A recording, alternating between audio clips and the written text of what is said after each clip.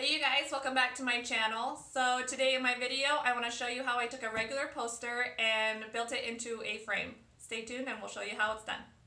1, 2, 3, come on!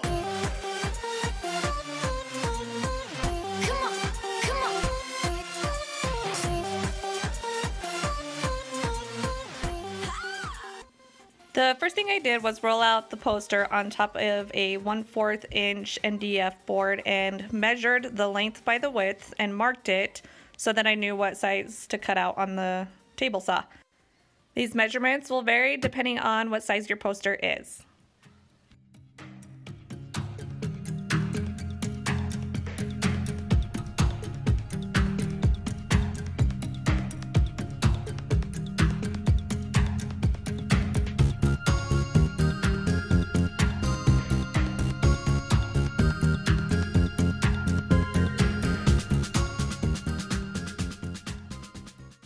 I then brought my 1x2 select pine framing material over to the table and marked with a pencil the inside edges of what I needed. Then proceeded to take it over to the chop saw and cut a 45-degree angle on each end. Then I'd use that piece as a template to cut out another piece so that it would be the exact same size. And this would make the top and the bottom of my frame. I then proceeded to mark and measure my two sides and cut 2 equal pieces of that also at the chop saw. So now I have all of my pieces cut, and so I'm just doing a dry fit to make sure I've got nice flush mitered corner and that everything is squared up nicely.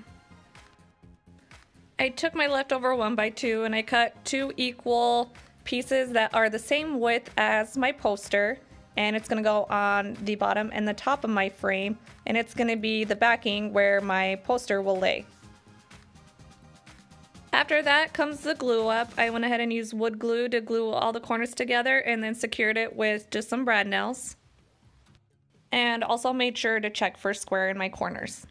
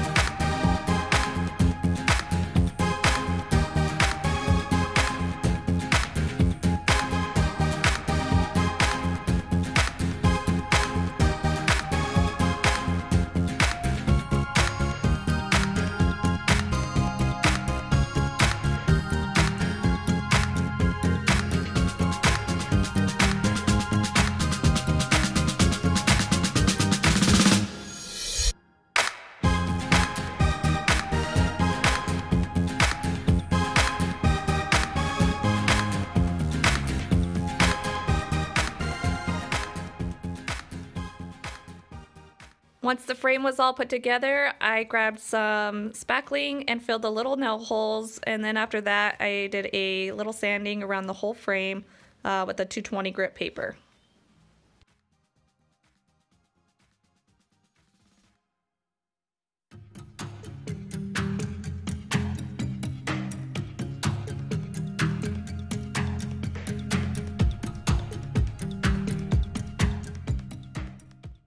At this point, I did another dry fit just to make sure that my poster board was going to fit nicely inside. I didn't secure my poster board to the frame. I plan on using some magnets so that I can take the picture in and out and use the frame later on. But if you do want to attach your poster to the frame, you can always use wood glue and glue to those support pieces in the back of the frame. I would also recommend finishing your frame with a stain and a clear coat. I am not doing that right now because I am going to redesign my kids' room and I'm not sure what color I want to do at this point, but would definitely recommend to finish that. So to be honest, I really wasn't happy with the process that I used to attach the poster to the board, and I'll try to explain why.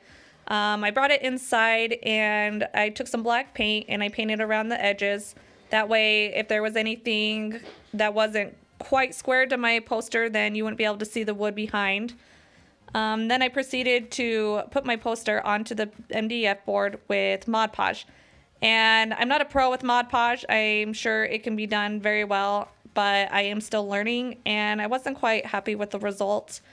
One thing that I will suggest is to make sure you use thin layers of Mod Podge, because if you put too much, you're going to end up with some bubbles in your poster, and that's never fun.